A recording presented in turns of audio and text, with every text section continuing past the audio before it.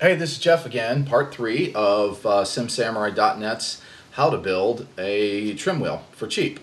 Part 1, I showed you all the tools necessary for the job, and part 2, I kind of did some more explanation of how all this craziness fits together, because it is a lot actually once you get into it. Definitely takes a couple weekends to get accomplished, but to be able to do this for under $100, I think it's well worth it. So now let's move on to actual soldering and getting the wires onto the potentiometer.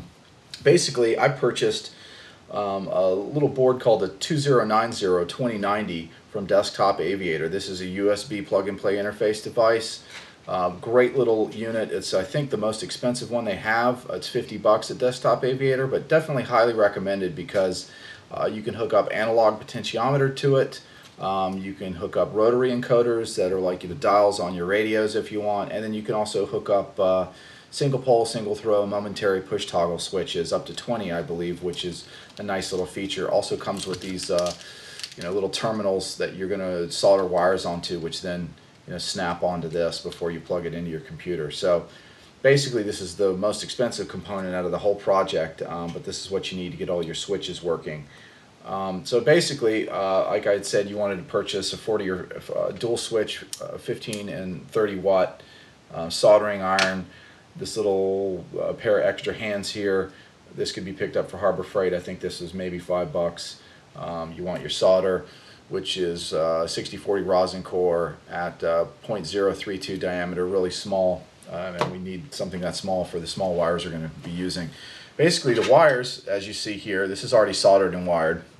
I've already done this already, but this came out of this printer that I was telling you about, an old HP printer that had just died on us, and so I, instead of just taking it to the trash or a recycler, I first dismantled the thing, pulled all the plastic gears out of it, and pulled little pieces of wire. This is great wire to use because it worked in the printer at some point, and can be recycled, keep it out of the trash. And this is basically, looks like 26-inch gauge, really small stuff. You got to be really careful when you strip this so that you don't lose any wires. But it's probably only got like maybe 6 or 8 pieces of little stranded copper at that, but makes great wiring for the project that we're using. And so basically on a potentiometer like this for the speed brake lever, and this one for our trim wheel, I went red all the way on the left, white in the middle, and then the ground, the ground all the way on the left position. So red on white, red on the right, white in the middle, and ground on the left. I don't think it has to be any specific order like that, but I just like to keep things color-coded and organized, so I did it the same way with this. Basically red on the right, white in the middle, and then green all the way on the left. So I wired those up. So as you can see, these two pots with the trim wheel and the speed brake lever are done. And then I also have a flap switch. And this flap switch I actually got off of eBay, which is from a Piper Seminole, so this is real aircraft hardware here. But I had to take the switch components off from the real aircraft. I went to Radio Shack and got what's called a momentary single pole, single throw, but this is an on-off on switch, meaning it's off what's in the center position, it's on momentarily when I click it that way, on momentarily when I click it that way. This is going to be much like your little clicks on your CH throttle, CH Products throttle or yoke. Same thing probably with Cytec. But basically from Radio Shack you get this. This one actually has 6 pins on it. I could have wired this from either side because the center one is the ground and the ones on the outer complete the switch. So for this I needed 3 wires. I used white in the center and then a green on each side.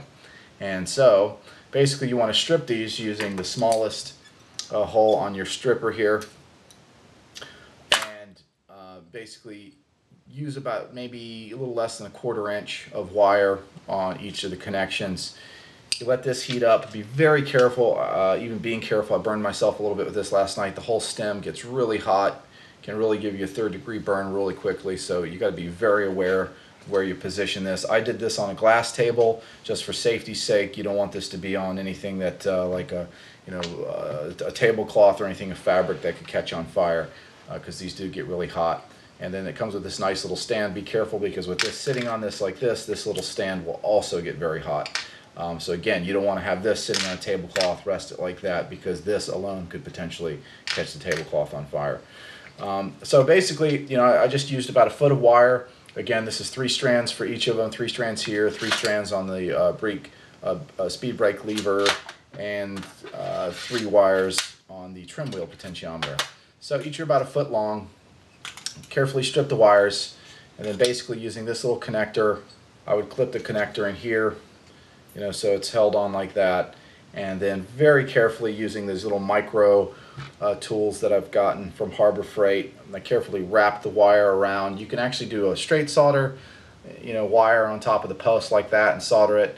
I've got pretty skilled hands and have done this a couple times. So basically, I use about 3/16 to 1/4 inch of wire, then carefully wrap that around each post to make sure it's nice and tight on the post, and then just apply just enough little solder to make the connection.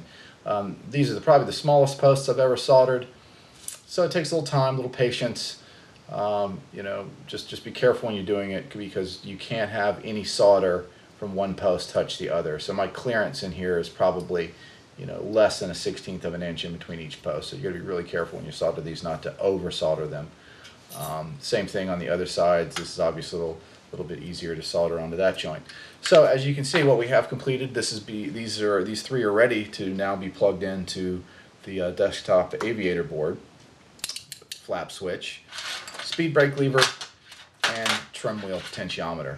And so that's it for this phase. I'm going to go ahead and assemble this so you can see what it looks like assembled. Just be really careful when you're soldering. Again, you can buy solid core wire that's 24, maybe 26 gauge. That will work too. It's kind of like, I think, called doorbell wire, really small. But if you have an old printer or something like that laying around that's been collecting dust in the closet, feel free to get out the screwdriver and take it apart and gut some components out of that, because you will find wire like this in it that works great. And again, you want to look for gears to actuate your trim wheel anyway, which can also be found on eBay. But again, if you have an old printer or something like that laying around, you might just find what you need in there. So I think that is it now for part 3, and we will move on to part 4 and get this thing assembled. Thanks for watching. We'll see you soon. Bye.